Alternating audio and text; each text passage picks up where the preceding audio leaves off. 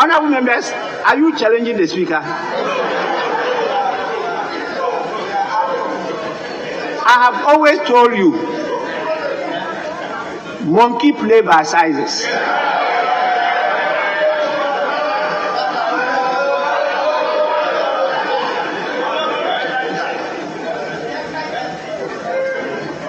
So you can play with each other, but not with the speaker. I say monkey play by sizes. Yes, so please, let's acknowledge that the Minister for Finance has improved on his record and he's been attending anytime we invite him. In fact, he wrote to me explaining why he was absent. You have accepted that explanation. So let's move on. For how many days now, the minister has been with us from morning till night. And you know the pressure at the Ministry of Finance, particularly this time. So we should acknowledge that. We should acknowledge that. Is it budget time? Not yet. I want us to move on. Senior Prefect. Thank you. Thank you very much, Speaker.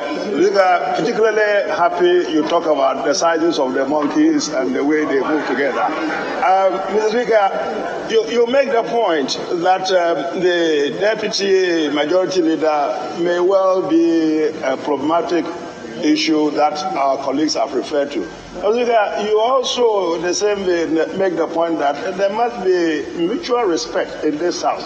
Is it right for an honourable member on that House to castigate the honourable deputy leader by suggesting that his rise to power has been influenced by to fame, power, fame, has been influenced or has been piggybacked by his ability to contort and distort the views of other people to gain fame or to gain influence. That could be as honourable member, I didn't hear that. His rise to fame. That is the problem. That's what we actually triggered this argument.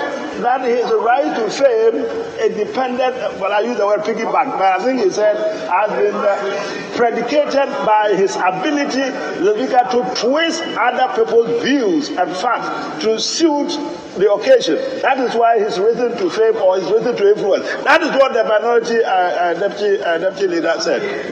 Well, of course you are here. Can I complete? Please. Resume your seat. You have been in this House, with the big boys like us for many years that you can recall. This House, Mr. Speaker, is disintegrating. It is. There's so much shouting, there's so much animosity, no room for tolerance, Mr. Speaker, in this House. We've not been used to this. People get upset because these tantrums are thrown all over the place, and Mr. Speaker, the whole place breaks down into insanity. It isn't right, Mr. Speaker. But I'm happy today, Mr. Speaker, you make the point. Monkeys play by sizes, and so people should learn to play their role. He's laughing. He knows his role. That is the point. Let's try and introduce some sanity to that. Sometimes the Speaker, I sit here and I get completely distressed. For all these years, Mr. Speaker, you were here, there, and that. We haven't observed this. And now, Mr. Speaker, I have been vetted through almost 2 weeks. I'm sitting here. They say they wouldn't approve me, so I'm sitting here. Look at all of this. Can you imagine? But I made my point. I made my point. Mr. Speaker, so, Mr. Speaker, I think I would invite you to ask the Honourable Deputy Minority Leader, Mr. Speaker, to speak to the point. Withdraw it. I am not saying that whether if he cares, he should apologize. But withdraw and, Mr. Speaker, apologize to the Honourable Member and to the House. It affronts the dignity of this House. It affronts the dignity of the leadership of this House. Mr. Speaker, these are my comments. Please, Honourable Members, this morning I raised the issue of the difficulty of us seated here, hearing the submissions of the leaders. It's very difficult for us to get because your mics seem to have some challenges. So I didn't hear that the Deputy Minority Leader made some statements to that effect.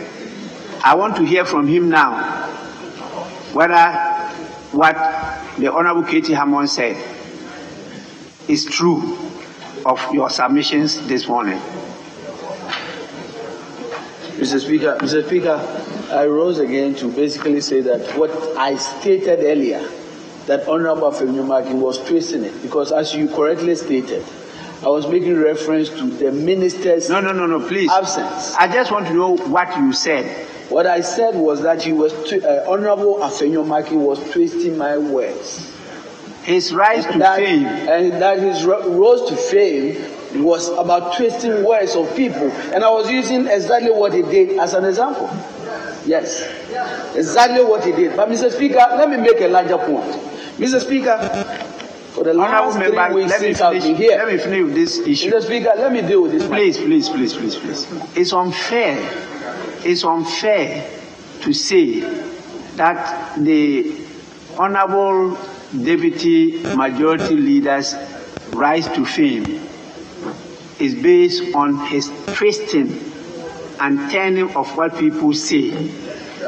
That definitely is unfair. Thank you, Mr. Speaker. I respectfully will withdraw that. But Mr. Speaker, let me state something. The Honorable Afenyo Markin will have the courage to tell me, Honorable Kofi Buah, a 4th member of Parliament who has worked 20 years in the corporate world, who has served as Deputy Minister, properly vetted, served as a Minister of State, that I don't have the courage. I am a courageous man. That's why I've served this country so honorably. I've even been a Deputy Minister in this country. Since I've been here. And now you are dishonorable. You!